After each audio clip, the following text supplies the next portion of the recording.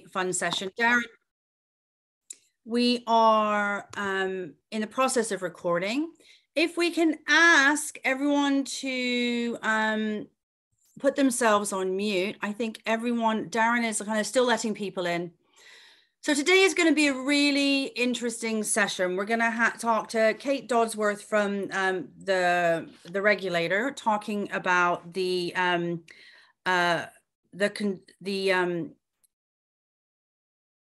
oh, I totally had a blank.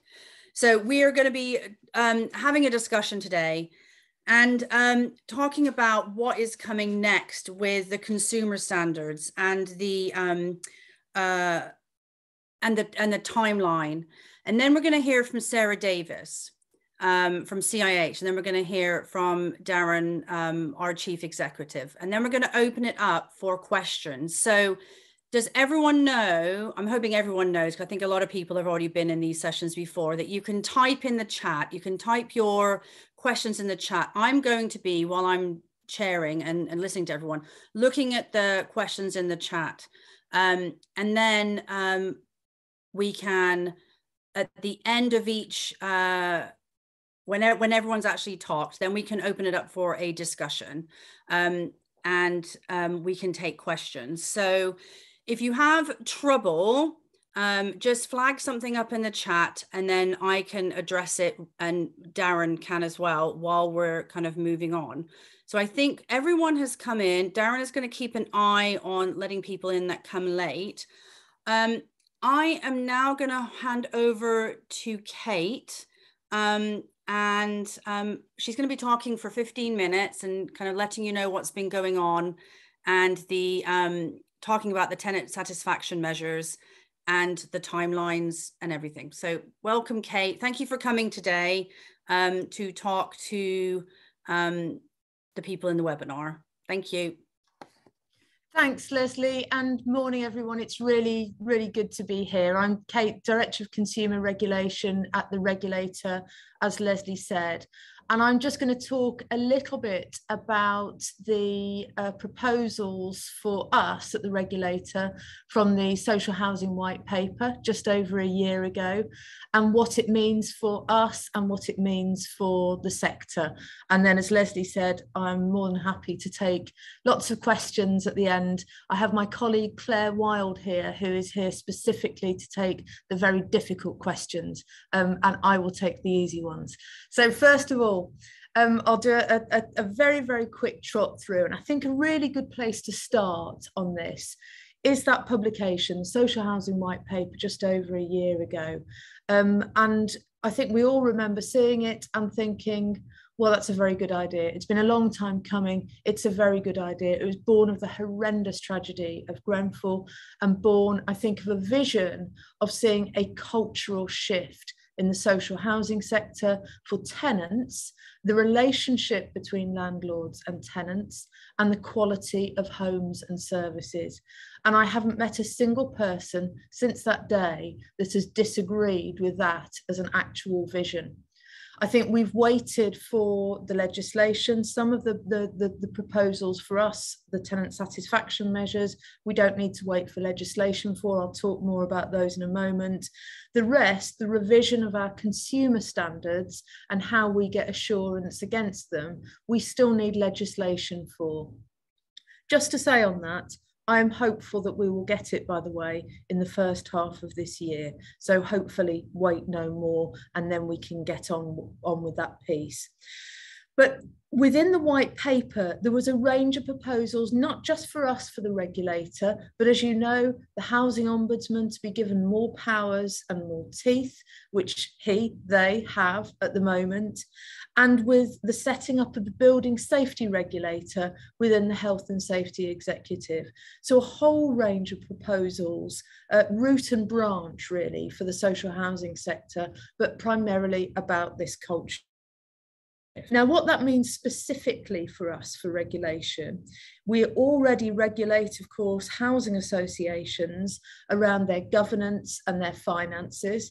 And quite right that we do. Nobody wants an organisation to go belly up. That would have terrible impact on tenants and would have terrible impact on the new supply of social housing. So we already regulate on the economic side, as we call it, and we regulate on the consumer side reactively for both housing associations and local authorities. And the way I think of regulating reactively, and I have to say I'm new to regulation, I only started here 6 months ago. I've got 30 years in the sector, but 6 months only in regulation.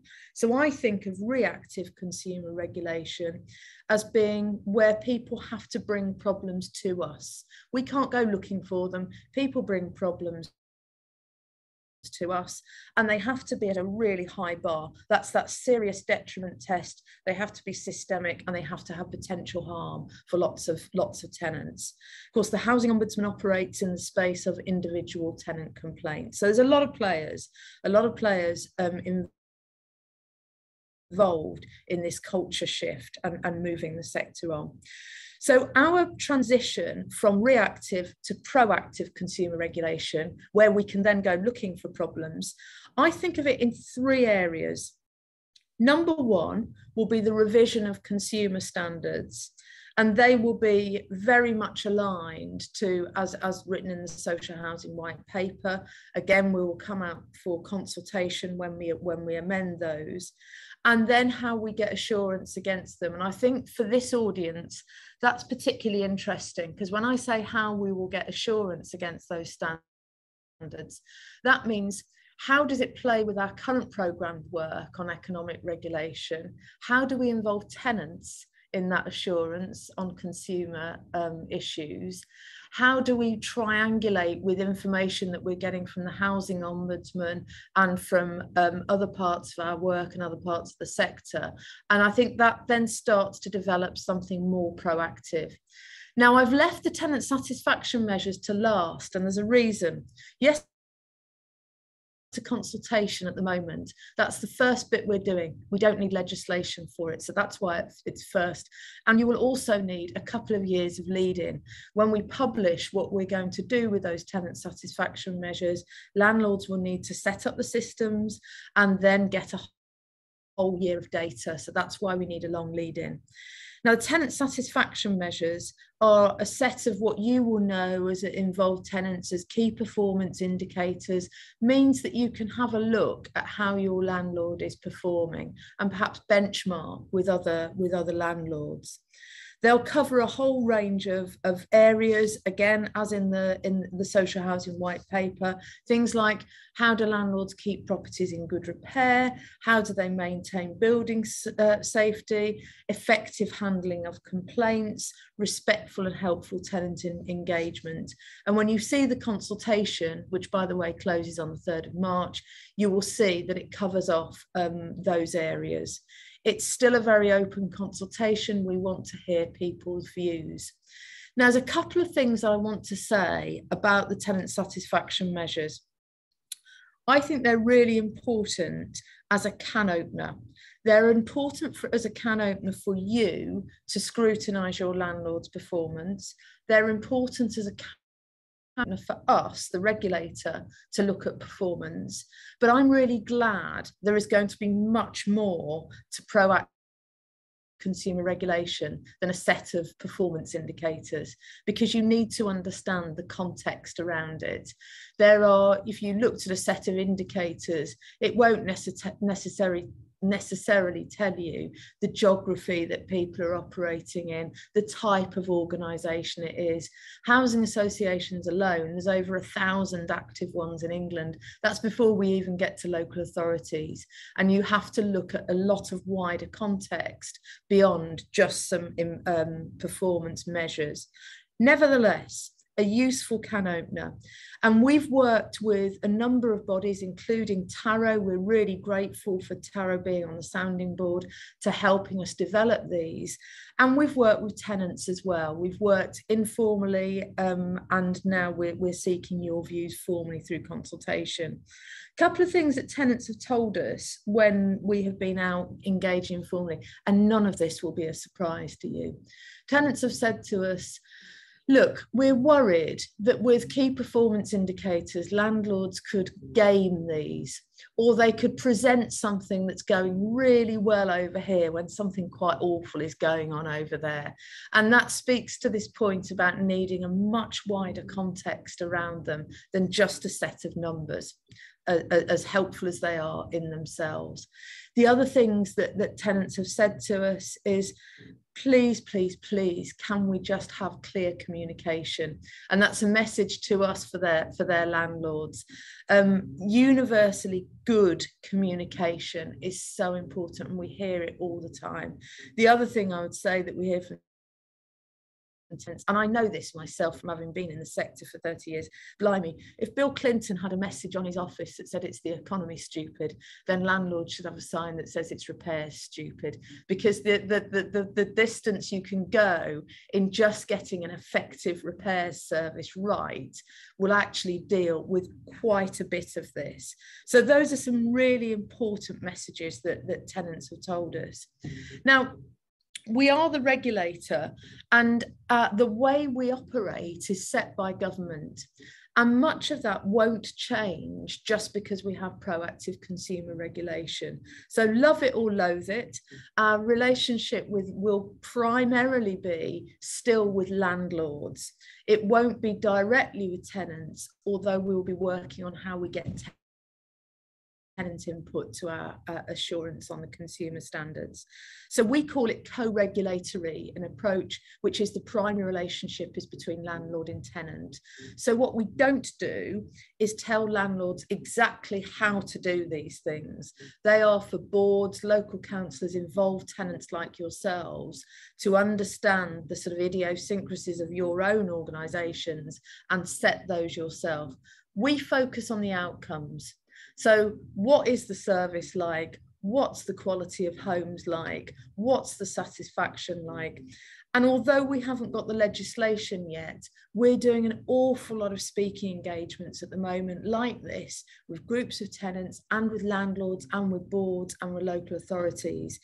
And we're saying some really consistent things. Number one, don't wait for the legislation. Get on and do this now. A lot of this is not rocket science. It's about clear and transparent communication. It's about involving tenants in the things that are important to them, in the services that are important to them. And it's about delivering effective, really good customer and repairs services. And that means for boards and local councillors really understanding who their tenants are, what their homes are, what's the quality of their homes, are there patterns that are coming back up the business that are telling you that there are problems with particular types of homes or in a particular type of area, are there patterns from your complaints data that's telling you that maybe tenants with a vulnerability or tenants who don't speak English as a first language are having difficulty getting through your systems, in which case set yourself an action plan and do something about it. So we're saying don't wait and get on with this. But it will take us a couple of years now to develop, once we get the legislation, the final piece, the final package. And I think just before I run out of time and get kicked off, just a few really key things that I want to share with you. We will come out at every point, at every stage, and work with landlords and tenants to get your feedback. I think that's worked really well so far. Mostly people don't understand what regulators do. We're a bit impenetrable, but I can tell you, I'm so pleased that as of today, the consultation feedback to the tenant satisfaction measures has been 75% from tenants. And that's not just tenants groups, it's individual tenants. And I really have to thank groups like TAROE for making that possible and really engaging tenants on this, because we have set ourselves 3 tests for everything we do. Number one, it's got to make a meaningful difference to tenants. Why on earth would we change the way we're doing things? Why on earth would we change how we look at landlords if it didn't make a meaningful difference to tenants? I go back to the vision of the white paper. This has to improve the sector for tenants. The second thing, it has to be deliverable by landlords. We don't want to create something that's so damn complicated that people don't know from one day to the next what they're supposed to be doing. So we have to be very clear and very precise with the final package. And we can't get sort of knocked off course by a whim or something that we think is interesting and we end up down a rabbit hole. We've got to be really clear and take in the diversity of the sector. And it has to be deliverable by landlords. So we don't want to create something so complicated that it's really expensive and resource heavy, because that wouldn't solve the problem. That would take money away from tenant services. So it has to be within those 3 parameters. And I'm confident that with your help and your engagement, as we've had to date, that we will get something that works. And my final point, before we move on to Sarah and to Darren, I think my final point is the vision of the social housing white paper is so important that it's not just about regulation. A lot of people can't believe I say this, but in 5 years' time, when we have a better sector as a result of this, it won't be because of regulation. If it's because of regulation, we're in a really bad spot. The regulator comes in when things are really, really grim. It will be because of a partnership of yourselves, landlords, the housing ombudsman, the building safety regulator, everyone pushing this over the line. Because I said at the start, I think it's overdue. We are due a cultural reset in the sector that puts tenants at the heart of it. So I'll leave it there. I think I'm just about on time, and then I'm happy to pick up any questions later. Thank you. Okay, that's perfect, Kate. I mean, we're having questions and comments coming in. That is quite interesting. What I'm going to do is move on to Sarah first. We're going to hear from the speakers first. I am keeping an eye on the chat. The chat is also going to be saved, so we will have a copy of the chat after. And any questions and comments that are not answered in this session, we will attempt to follow up. Okay, so I'm going to introduce Sarah Davis, who is the Senior Policy and Practice Officer at CIH, and she is going to do a 10-minute on what CIH is doing to help form this consultation. Thank you, Sarah, for joining us this morning. Oh, thank you very much. And I'm just going to try and share my screen, so bear with me a minute or two, and hopefully I will be able to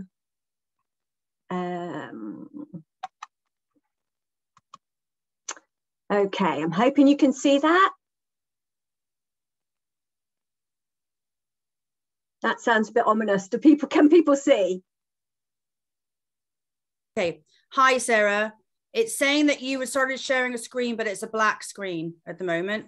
Okay, right. So, now we can see it. Great. Now you can see it. Okay, no, that's great. That's great. So let me see if I can then do the slideshow. And we can just say that these slides will be available after. Yeah, absolutely. Yeah. Can you see it now? Yeah, brilliant. Excellent. So I'm going to rattle through, and some of it will kind of echo Kate's points, but thank you very much for inviting me to take part today. And really important for CIH to be in an arena where we can hear tenants' voices as well, because as you know, the Chartered Institute is the professional body for people working in housing. So our members work in housing associations and local authorities, but we are very much focused around the housing professionals' role is about delivering good services, good communities, and supporting. And so for us, that cultural reset that Kate was talking about is really valuable and important, and one that we support. So, you know, just as Kate said, it starts with the Charter for Social Housing. And from our perspective, again, yes, this provided a really good challenge to the sector to set its services and its vision around tenants, around keeping tenants safe, around ensuring that properties and homes and communities were vibrant, healthy, well maintained, and to actually deliver good services and respond properly to tenants. So the charter set out the kind of 5 key areas where, and the TSMs are built around that. But more broadly, it is about getting that reset around tenants and residents. And I'd agree with Kate that actually in a lot of our discussions with housing professionals, this has been really welcomed, and nobody's really pushing against it. It's a question of how we refine it and make sure it really works to deliver that meaningful engagement. And as Kate has said, the TSM, this current consultation that we're focused on, is only one element within that wider consumer regulation to come. But it is what we can do now. And I have to say, it's really extensive. It's quite challenging. There's a lot of material there, because the white paper also gave quite a direction of travel for the regulator and the sector. So it's actually got to balance a lot of what's already been set for it and how it makes that operational, deliverable and meaningful for the regulator, for tenants, for the landlords to actually make sure they are looking at those services proactively. So there's a lot there. A really helpful timetable. The lead-in, as Kate said, has got to be quite long, because some organisations will possibly have to do a bit more travel to get to where the regulator will want them to be on collecting and reporting on things. So there's the paper for the consultation itself. It's quite extensive. If it would be helpful, or people would think it would be useful, I've done a quick summary. Quick summary, I have to say, is still 17 pages, but be happy to share it if people feel that's valuable. So focusing on the TSMs, bearing in mind Kate's point, very valid point about this being a small part of the big picture of it providing a source of information and a can opener to look at your landlord and to see what they're doing and to think about how they could improve. What the TSMs are trying to achieve is to get that balance between data that is clear, transparent, and also comparable, so you can use it to think about your landlord services and challenge them about where they're coming from on it, but also balanced with that flexibility for organisations to develop their way forward with their tenants, and for the regulator not to be prescriptive, but actually, you know, make sure that that is being taken forward primarily between the landlord and the tenants. So it's a balancing act so that you can see that the regulator is trying to achieve through the TSMs. But it is about providing a source of useful information. And again, it's got to meet several audiences. So yourselves as tenants, communities that might, you know, particularly where several landlords are operating in a similar space, and for the regulator themselves. And providing that kind of can opener within the wider sort of consumer regulation. So it's actually got to try and do quite a lot. So it's that continual balancing act. And I think what's really valuable in terms of your voice in the feedback is whether you feel that balance will work for you as tenants. Bearing in mind that obviously probably where you might want a lot more information is at your local level, whereas obviously the TSMs are being collected at this level. But that flexibility should mean that your landlords can make them granular to where you want to be, if that's appropriate for them and you as well. So I've just captured the overall headlines of the TSMs around those 5 key areas. Just in case it's useful for you to have these with your slides to see. The ones in blue are the ones that will be delivered through the tenant perception survey. And again, because of trying to get that clear and comparable data, the regulators had to be fairly prescriptive in terms of what the questions should be, whilst trying to give landlords flexibility on how they might collect your perceptions of their services. So, so some of the wording will have to be quite precise, but you know how they might actually ask for your opinion might vary. you know, whether it's online or face to face. And there are questions where that's a bit of the balance. Will that work? Have we struck the right kind of balance there to actually give you that assurance and give the regulator that assurance? So I would say, and I'll just move on to the next one as well. So those are the headline TSMs. I would say again, in some of the discussions we've had, and obviously for CIH, our discussions are with housing professionals largely in organisations. We haven't had any pushback on this. I would agree with Kate that actually people are really proactive and positive about this. Some of the issues coming up maybe are really granular about where that balance has come and is it struck in the right, and will the way the questions, particularly around the tenant perception survey rather than performance management, will that really gather meaningful data? So some of that is relating to the scope of people's experience of tenant services. So you can imagine that the questions about repairs will garner quite a lot of experience that tenants have had in engaging with their landlord about repairs. You know, how it was to report it, what the timeliness was of it, etc. So a lot will have experience of that.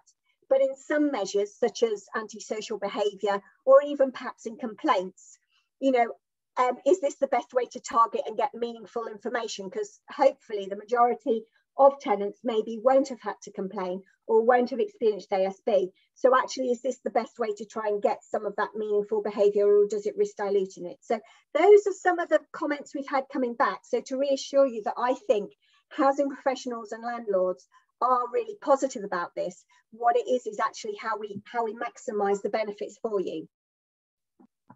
Because there's quite a lot of really detailed questions, what I think is really useful for you as tenants, and also actually for some of our members, we're saying, you know, if you're involved in this a lot to the detail, you'll be looking at the detail, but there are some broad ways you can look at, actually, let me think about this, what does it achieve? So is it actually achieving your priorities? Hopefully it will be, because the white paper itself was informed by a lot of engagement with tenants by the government, but is it covering and capturing your priorities? Do you think the way it's set will provide you with that assurance about what your landlord's really doing? And do you think it will reflect the right picture back to the regulator? Are we, you know, looking at too many areas in feedback, or too few? And are there some that really, really matter for you? The crunch issues that you really want the regulator and your landlord to concentrate on and improve? Are there any that are too hard to measure? We are getting some feedback that's, for some, perhaps around neighbourhood contribution, where the landlord is only one of a number of agencies.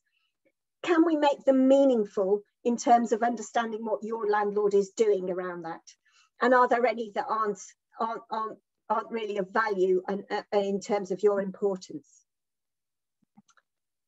And I suppose the other issue is how are we to do this so that we can get the right balance between data and information for the regulator and yourself that is really transparent and clear and helps you compare perhaps with other landlords, or maybe to see the ongoing progress your own landlord is making. You know, perhaps the comparison for you is actually, let's set a baseline and see how we improve. Or would more direction be helpful, you know, around the methodology to try and get that balance right between it really being comparable? Because sometimes the way we do things can actually affect how you know, the kind of quality and the range of information we get back. So I think those are some useful headlines, maybe for you to think about what you want to say to the regulator and how to say it. So in summing up, I'd say, do make your voice heard. Fantastic that the feedback to date the regulator's getting is predominantly from tenants. Let's make sure that your voices are heard on this. And I'd encourage you to do that through your more direct responses to the regulator in its consultation, through TAROE, obviously with events like today.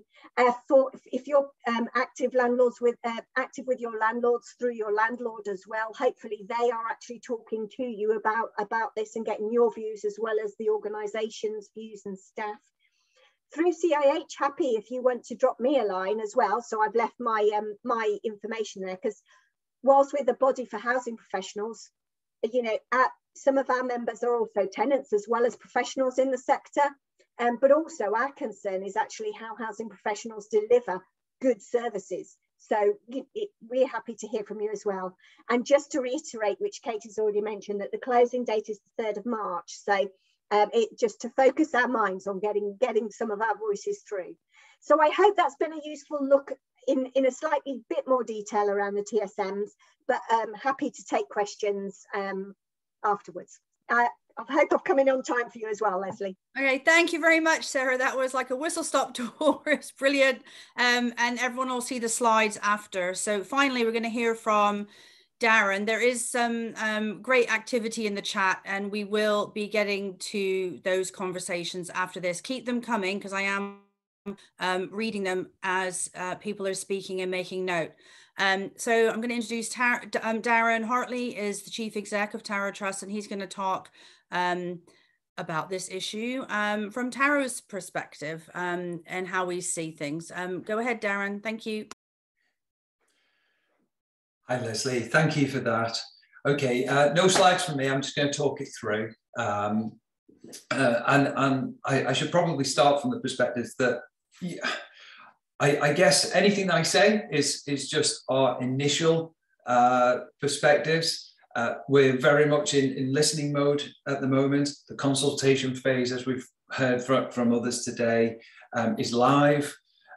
We have been receiving emails from tenants to say, give us a kind of an indication of what their views and feelings are.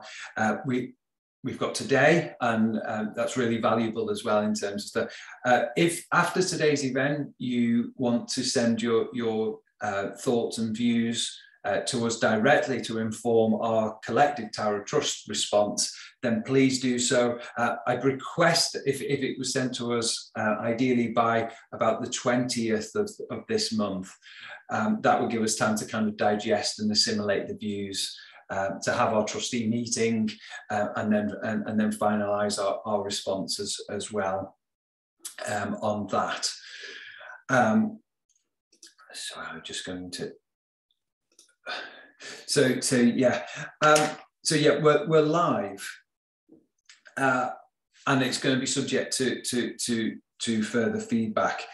Initial thoughts and views is that overall it's a welcome development. If we were to kind of look back 3 or 4 years, certainly pre-Grenfell, with the focus that was had on economic matters, the very prospect or thought of having a discussion around tenant satisfaction measures as part of the regulatory environment, I think would have been anathema.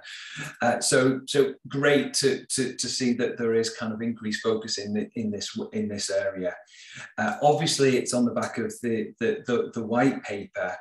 And I guess it's probably worthwhile saying that white paper now was November 2020, and some initial sort of feedback that we're increasingly hearing now is that things just take a very long time. They do take a very long time, and I guess the messages that we've been saying is that many landlords shouldn't wait until all of the structures are put in place, and that there's no reason why landlords shouldn't be acknowledging and taking forward and listening to tenants now as part of the very important cultural changes that need to take place. Something that we often refer to as tenant primacy. So let's not forget we are starting from a fairly low base here. We've seen quite a number of exposures in the national press, on TV, about just the trust and confidence that a lot of tenants have. So there's a long journey that we've got to follow. Moving it kind of slightly more specifically to the consultation. Obviously, this is a really difficult balance. There are a lot of technical supporting information as part of the consultation. And you could say, oh, well, do we need all of this information? I guess the flip side to that is that at least the regulator is being forward and upfront in explaining and being quite prescriptive in the methodology that landlords will need to follow to try and give a degree of comparability and to combat some of the issues which are again and again sort of the concerns that tenants tell us about, is about this gaming of the system, about influencing. So I guess a number of those kind of prescriptive methodologies are designed to temper those the ability to be able to skew those results. But I think even so, the fact that there will be flexibility in the methodology will allow for landlords to still decide whether they do face-to-face interviews or whether it's over the telephone or whether it's postal votes. And we know that there are differences amongst different methodologies adopted and the results that are obtained. I do note from the consultation that within it does state that landlords are also going to need to say about what methodologies they followed and to give a breakdown of how that fits. So there'll be some ability to compare the results. And I should probably say then that this, again, the regulators kind of, they're damned if they do and they're damned if they don't, aren't they, on moving forward with tenant satisfaction measures. There's a risk that we get overly hung up with tenant satisfaction measures as just one aspect of a much broader picture. Of course, what they've done is they've been able to move forward. They've moved forward on what they are able to move forward with. There's a kind of a second other question there, isn't there, about, well, what are the broader changes to proactive consumer regulation that we need to see?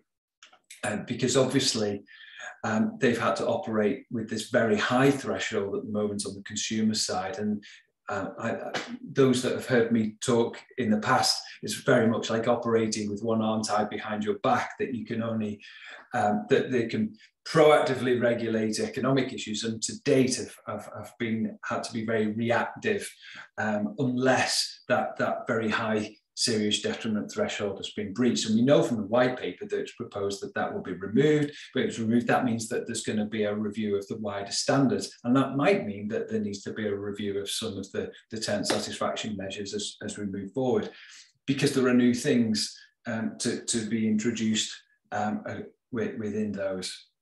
So I guess the summary to that is there are some timing distortions that I guess we're being asked to just kind of live with so that some progress can be made. The questions themselves, many of the questions, and I know from our participation in the working group, I've described as kind of tried and tested, in that if your own landlord already uses kind of tenant perception based questions, a lot of them might look familiar, the wording's quite similar. I guess the flip side to that is, but are there areas which you would really wish to see questions asked about, which are completely missing? So they might be tried and tested, but it might not cover the things which you think are important to be able to kind of hold your landlord to account. And I'll come back to that again in a few moments' time. Terminology, it's all kind of wrapped up under tenant satisfaction measures. And there are a number of tenant perception-based questions. Are you satisfied with X or Y, or that kind of question? But there are a number of things which are just kind of performance metrics, so compliance with decent home standards, for instance, and percentage of repairs completed and things. And I think perhaps they're better described as performance metrics alongside tenant satisfaction metrics, as opposed to kind of lumping them all under tenant satisfaction, which some of them are not so much. I've had a few emails as well, and I know that there are some particular challenges for small housing providers, and that there's some flexibility given in the methodology for smalls. I guess the point that I would want to say is that shouldn't mean that if you're a tenant of a small landlord, that you are there's a two-tier system, and that you're no less entitled to high quality services than being a tenant of a large landlord. And I think that should be kind of the starting point for regardless of size. You shouldn't expect lower levels of service. looking more at some of the questions, some of the initial early questions talks about the proposed new standard for the kind of tenant satisfaction measures standard, quite a mouthful. And it says about enabling effective scrutiny by tenants. And I think I'd probably raise the question at this point as to whether that goes far enough. Yes, enabling effective scrutiny by tenants, but should that be enabling effective scrutiny by the regulator, by other stakeholders, by the local authority? And is it just about scrutiny? Is it about beyond scrutiny, the kind of that accountability? Is it about opportunities for engagement as well? Would be one of my questions. I think on some of the other questions, they may require some for them to kind of be understandable and to elicit responses which are consistent. There might need to be additional explanations when they're being asked about what we mean by, say, antisocial behaviour or a complaint, as opposed to a request for a service. What you mean by the neighbourhood. Does the neighbourhood need just, if you're in a communal block, just that communal block, or is it the wider area outside? And then on the tenant satisfaction specific for involvement and engagement questions, I think there might be some gaps there. It's good that they've got some questions in that area, but what about an additional question around satisfaction, that the landlord provides opportunities to be involved in landlord decision-making, and not just in any landlord, not the decision-making on what the landlord thinks might be important to you, but on matters or issues that are important to you as a tenant. So we know at the moment, even under the existing tenant involvement and empowerment standard, that there's an obligation for landlords to engage tenants with that decision making. So shouldn't we be asking questions as to whether tenants feel that those opportunities are actually being provided? A couple of other miscellaneous points.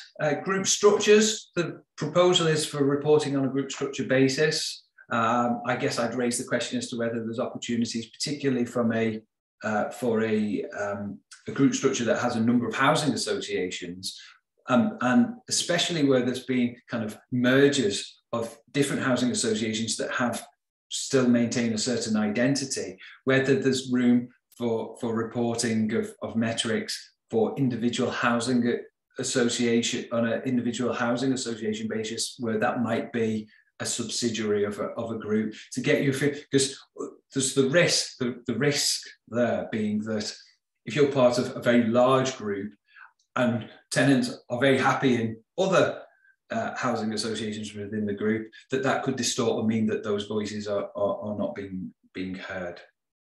Other obvious gaps, shareholders. There's nothing within the consultation around kind of wider members or shareholders.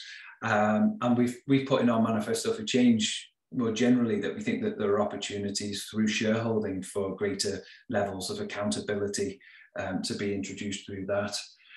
If anybody's involved in tenant management organisations, there looks to be gaps there as well. And then I suppose the final area where there might require some, so a lot of this is kind of reliant on the lines of communication between the landlord and the tenant. But if the landlord isn't kind of playing as part of that game, what other options are there for going back to the regulator for collective tenant voices through, say, tenant associations, TAROEs, regional or even national organisations like ourselves as well, to be able to get those voices heard more generally. Okay, so I think I'm going to hand back to Leslie, but hopefully that's given some food for thought on kind of key areas that might be important to you as we kind of move into the chat in the second half of today's webinar. Thank you, Darren. I think that just rounded everything off really complete. I've just been reading the chat. Brian is absolutely on fire today. One of the questions I wanted to pick up for the panel is there was talk today, Kate, about moving the regulator from a reactive to a proactive, and this, you know, around the consumer regulation. What recourse is there? And we just kind of heard from how I'm going to kind of word it. So I'm going to try and put on several things here. So how do you hear from the tenants, from the landlords that are not doing a good job and have kind of skewed the results? But also Brian adds, how can a tenant hold a landlord to account, for example, decent home standards, when the landlord fails to tell tenants what these standards are in relation to their homes? So I know that there's the ombudsman for individual complaints, but how will the reactive to proactive? I don't know, this is like really at the beginning stages, and we're kind of trying to crystal ball gaze at the moment. But did that make sense for anyone to kind of jump in? But mainly Kate first, I think.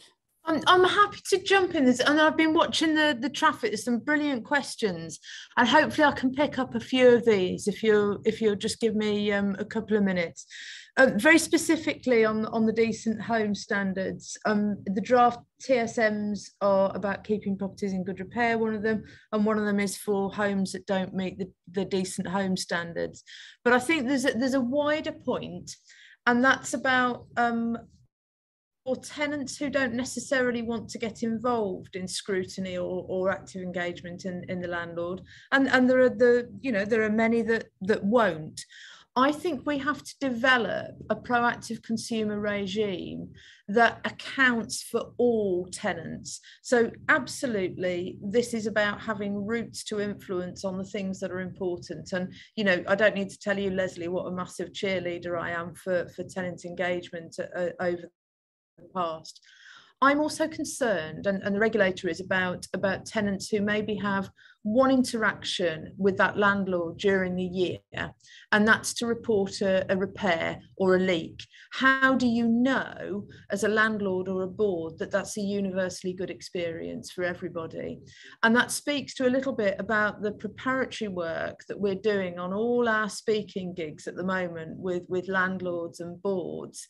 And saying to boards, at the moment, you probably have a very clear dashboard at your board meetings of your financial information.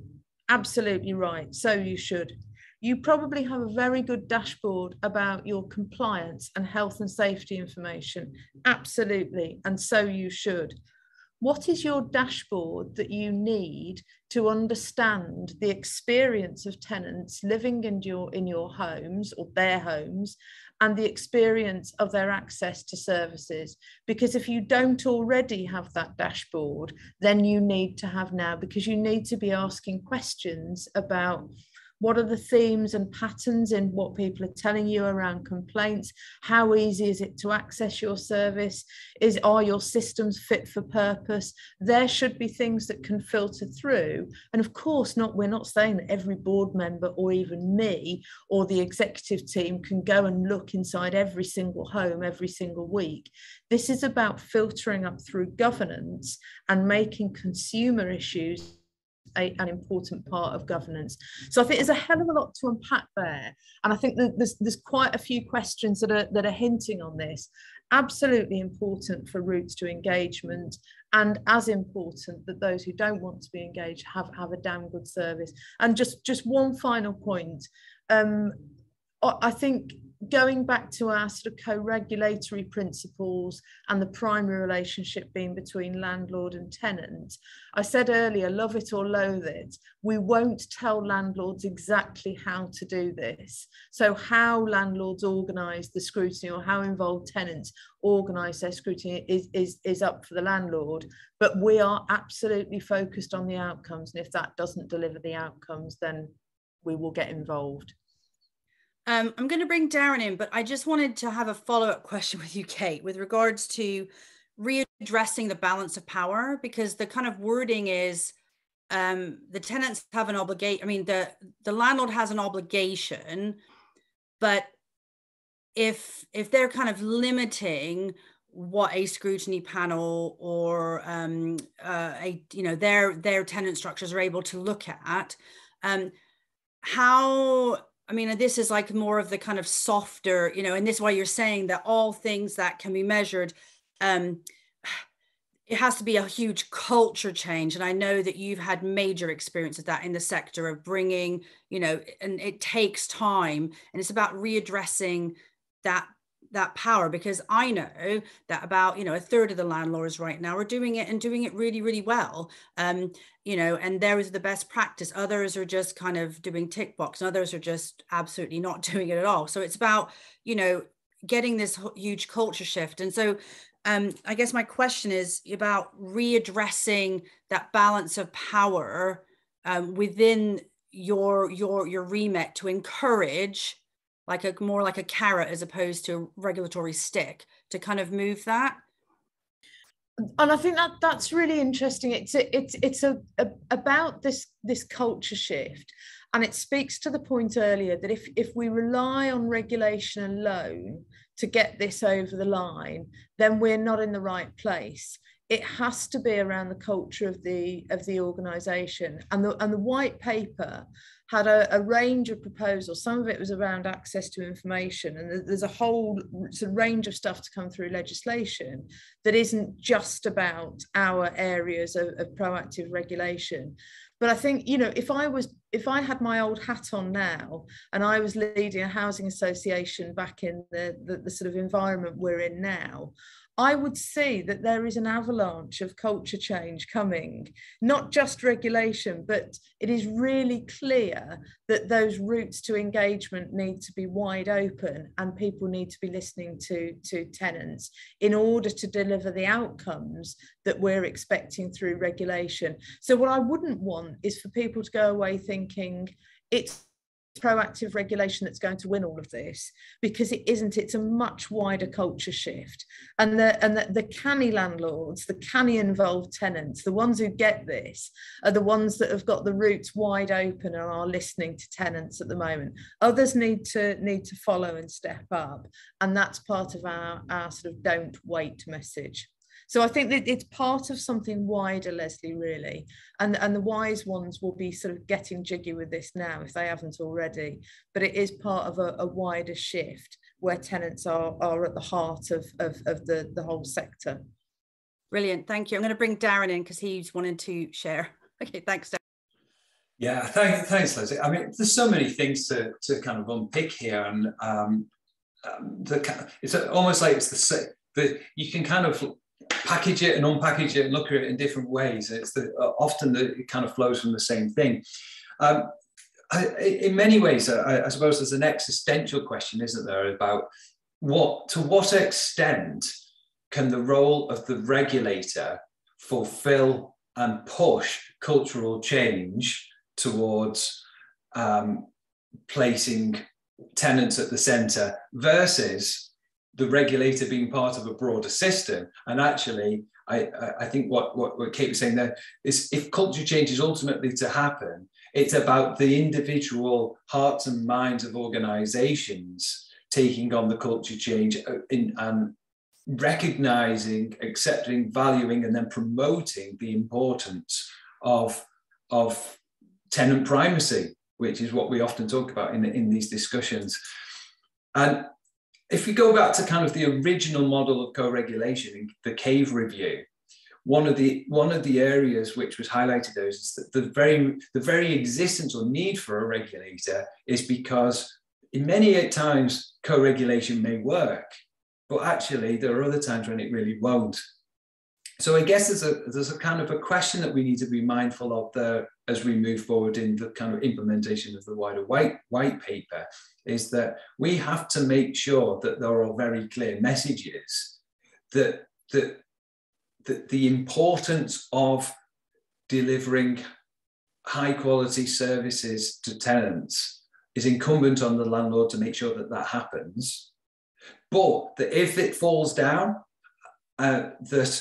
that there will be steps and there will be consequences to those steps, but that it's the right thing to do regardless of those hearts and minds. And that's going to take a number of years in order to be able to kind of move down that journey. Tenant satisfaction measures are a very, very small aspect, but which give a kind of a little insight as to part of that.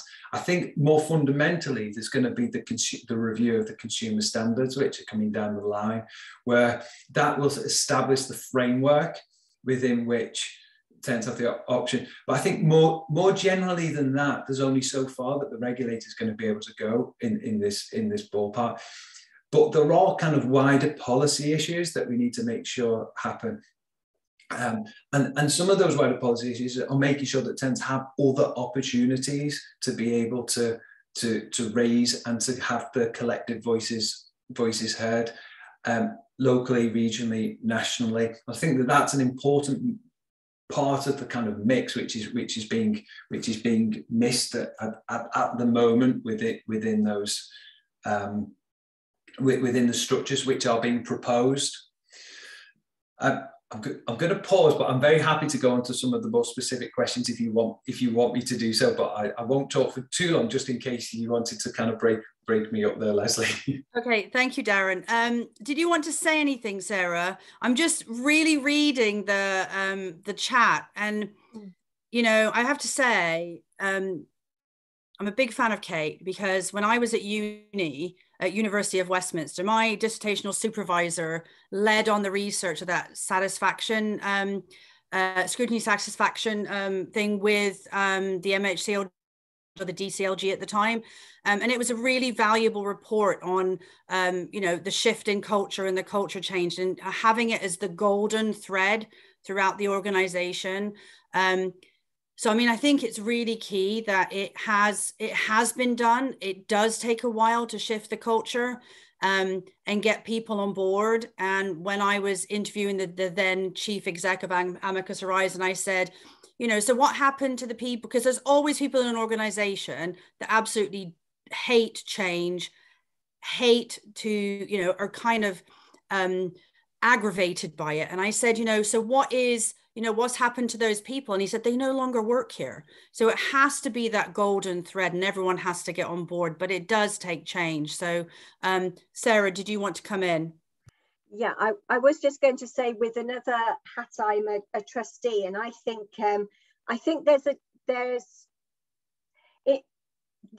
key role of communication, I think, is very hard to grasp in any kind of way that you'd measure within sort of these satisfaction measures, but it can't be, you can't downplay actually how critical that is. And I noticed that a few things have come up around information and, you know, obviously that whole kind of like knowledge is power element. So I think one of the things in terms of that, achieving that culture change, is which is beyond, and it comes back to Kate saying regulation is not going to do it, but it's actually fundamentally, I wonder whether there's some way we can try and drive that kind of communication with residents and that kind of habit of listening and responding to and acting on. And I know that's part of the question that comes in the respectful engagement question, but for me there's something quite pivotal about, you know, equipping residents with the information they need to really make sense of this and use it as one of the levers for them. So I think that's one thing. The other thing is culture change has to come in at lots of different ways, doesn't it? And it's actually the whole framework that can help an organisation make that shift. So, for example, there's the issue around for CIH that our professionalism standards for housing professionals that we think needs to play a part in that, and that's recently been reviewed. There is the TSMs, there's the wider consumer regulation. There's how we actually focus on what's good practice and continuous improvement. So I think there are lots of threads we need to pull together. But you know, as I was thinking about it, I was thinking, how can we make sure that communication has that primacy, and listening to and making sure that there's not the gatekeeping of information, that we actually are doing that equipping, so that, you know, we really can be challenged by our residents. Just a thought, we're not an answer. No, and I think also, Sarah, that the work you're doing with, you know, addressing stigma, you know, I was involved in the Benefit Society campaign originally. addressing stigma, internally within the sector and also externally, also helps with that culture shift. Because I know sometimes internally, there's the attitude of people should just be grateful they have a house and just be quiet, and I think, being able to address that internally through a professional organization like yourself is really powerful, as well as, the tenants continuing on with that piece of work. So, and that's just continuing on with CIH, correct? Yes, it is. Yes, stigma remains one of our critical issues that we take forward, and we've tried to embed it in our professional standards framework as well. Yeah. I mean, I would like, because I'm a big kind of passionate about equality, diversity, inclusion. I would love to see it as on quality impact assessments. How have you considered, that's where I'm kind of coming from. I deliver training on equality, diversity, and the Equality Act too. So that, so Darren, you have your hand up.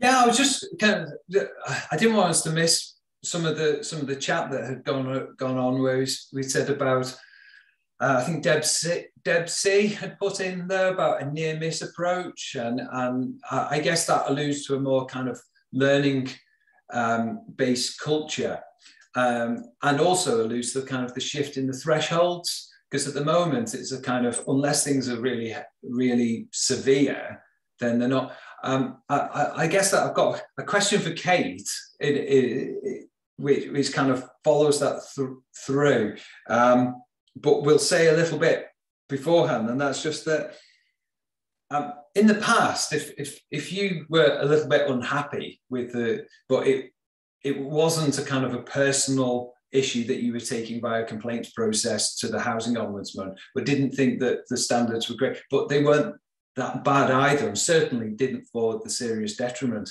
I think that kind of just fell outside of the powers of the regulator.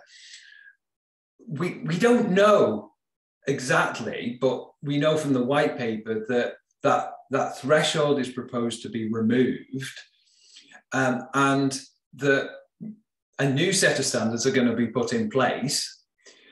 I guess that leaves the question that there's probably going to be have to be mechanisms to kind of gather that lower level information. At what point does it trigger kind of a question about systemic change? At what point the regulator will have to step in at an earlier phase? And tenant satisfaction measures, I guess, will be one part of that decision-making matrix, but will only be a bit of it, because there's going to be other aspects. I didn't know whether, and Kate might not be able to say too much because it's going to be pending legislation, and I get all of that. But if there was any sort of like early views on is that, are we right to understand that if the threshold change, what kind of information you collect and then your decision making around that is going to have to change in the future as well? Is that right, Kate? Thanks, Darren. And I'm glad you went back to that question, because I'd written it down about that sort of near miss health and safety culture, because I thought that was really interesting.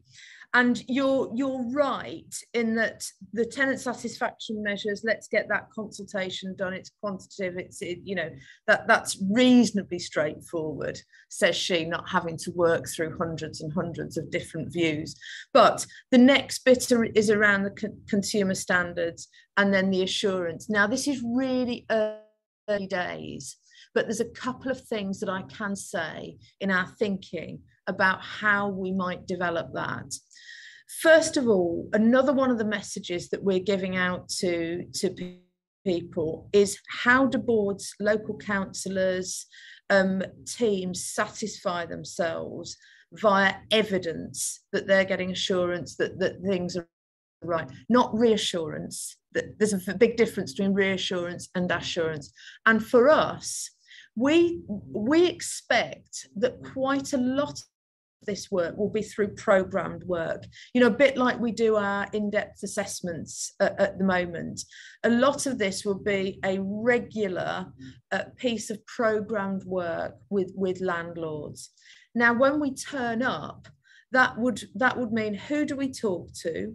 How do we involve tenants in that process? What information are we looking at beforehand? At the moment, our in-depth you tend to talk to the chair of the board, the chair of the risk and audit committee. Well, who else do we need to talk to give assurance on the consumer side? And what work do we do beforehand in preparation? What's the kind of information that we look at? And this speaks to the near miss bit, because I was going to jump in and say we will be looking on a regular basis at a range of data. There's the tenant satisfaction measures. There's what's the threshold where the housing ombudsman jumps over the fence and goes, there's something you need to look at here. Where do we share our information at that point?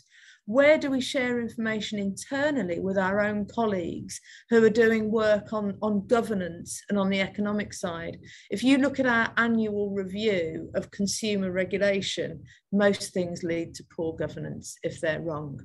And I would imagine that there is a big overlap with poor consumer service with poor governance. So there's a whole range of information that we'll need to look at. I think the other bit that you allude to is, okay, that's fine, but what about if things fall outside of programmed work? What if there's a massive red flashing light above a landlord and there's something that needs to be done reactively? And all of these things are yet to be worked out. So that's kind of as much as I can say on the thinking. Don't go away thinking, well, they haven't thought about it, have they? But people tend to hang on every word of the regulator and go, this is it, this is what they're going to be doing. There is much more time to develop this, and we'll be coming out to consult. But I hope I've given you a bit of a flavour of the thinking, that it won't suddenly be, oh, let's go to this landlord completely blind, we don't know anything. We'll have had ways of taking the temperature, and we will take the temperature when we're there. So I hope that's a bit of a teaser of some of the going to come out this year. Thank you, Kate. I know Darren wants to jump in regarding governance, so come on, Darren. Yeah, just I think that's a really good point that you said about the overlap with governance on the economic side of regulation. That there's often, and we talked earlier about culture. I know that the regulator, because they're concerned with outcomes, are not going to prescribe the kind of the makeup of boards. But I guess there is a question there for consideration, that if we think back to, say, from a risk management perspective on the global financial crisis, we know that one of the things which people said was this, that if you all come from a similar background with a similar approach to risk, and you all have certain sort of values and cultures, that there's a good chance that you're going to come to the same view on your risk perspective, and that, i.e., not everything's going to just follow on, go along swimmingly, and there won't be a problem, until there was a problem and we had the global financial crash in 2007, 2008. In some respects, the diversity of the board and the experience and lived experience is going to be important in being able to be in tune with the views and experiences of tenants of living within the homes and the neighbourhoods that landlords are delivering their services.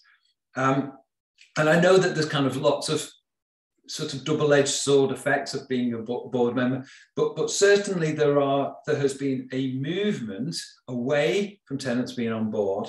And I suppose there might be just the question there, without being prescriptive as to whether there might be some benefits to be derived from having increased diversity on boards, so that there is greater levels of lived experiences of services within this sector, and that there is a richer makeup of and a broader diversity of views that are going into the strategic decision making of organisations, and hopefully then using tenant satisfaction measures and all of the other intelligence about service performance to inform future decision making.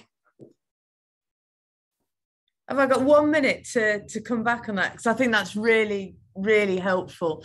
And I think, there's a lot of people that would like to see us have regulatory powers on all sorts of things. One of those being around diversity of boards, both ethnicity and around tenants on boards. We don't have those powers. However, there is quite a lot that you can do around soft influencing. And in parallel with the revised code of governance from the NHF, which is beefed up for this year, in parallel with that, if there are particular problems in a provider that speak to that need for diversity, then it's a legitimate question. We don't have the powers, but we can move things forward a little bit through those soft influencing and questions we ask. And I think that's a really interesting point. That is brilliant.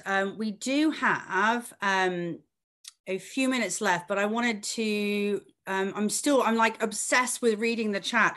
What we are going to do, because this has been everyone is so knowledgeable, and we will print out the chat, and any questions and themes that haven't been answered in today's session will be forwarded to the speakers, and hopefully will come back. There is someone that has Brian, sorry, I couldn't see because I've got everything open. So Brian has his hand up.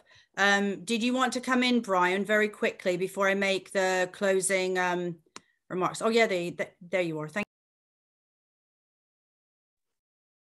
you. It's just the whole concept of board members. A tenant board member has to, at the moment, be loyal to the company and to back up the company. They don't have the freedom as they used to have when they were volunteers. They're paid members of the board. Their loyalty is to the board, not to the tenants. And when they may bring ideas, the whole loyalty thing is to the board. It's not to the tenants, and they are restricted in that. Yeah, I absolutely. Yeah, can I just clear? Absolutely, this is not a kind of a golden ticket to suggest that it's going to resolve all of the issues, and there is as many downsides. I think I highlighted that it's a double-edged sword. So there are many downsides or restrictions for tenants being board members. It was just one suggestion as about kind of the diversity of the board membership. And that there's a lot of other changes that will need to be necessary for tenants to be able to have an influence and to have proper accountability. And it's sometimes the case that you can be much more challenging if you're outside than to be on there. And I get that point very much so. So thanks for that, Brian. And thank you, Darren. And just reading Sandy's comment, I totally agree with Brian. It's amazing how many vocal tenants suddenly are asked to become a board member. One reason I will never be one, more effective outside of the board. So that is exactly the point. So I just wanted to, because I'm very conscious of time, thank everyone for coming today. It's been a really lively discussion. I'm hoping, Kate, we can invite you back at certain points in, once this consultation is closed. Did you just want to kind of go over the timeline? So these, I think you said it really succinctly the other day, just the expected timeline. Yeah, sure. So working for the consultation ends the 3rd of March. Did I say that already? Please get your consultation responses in the 3rd of March. We will cogitate on all the responses, and then we will late summer. We will publish our decision statement on how the TSMs are going to work with the technical guidance. Providers will prepare their systems autumn 22 to spring 23. First year of data, April 23 to March 24. And then the providers will submit to us summer 24, and then we'll publish autumn 2024. You'll never ask me a question again, will you? There you go. Thank you. So I'm hoping that we can have you back as other things progress, because this is just one aspect of a whole package of things that are going to be coming along. So thank you so much for your time today. And we will be following up in an email. Everyone will be able to watch this on playback. So that's it. Thank you so much for coming today, and hope to see you the next time. Bye, everyone. Thanks, everyone. Bye. Thank you.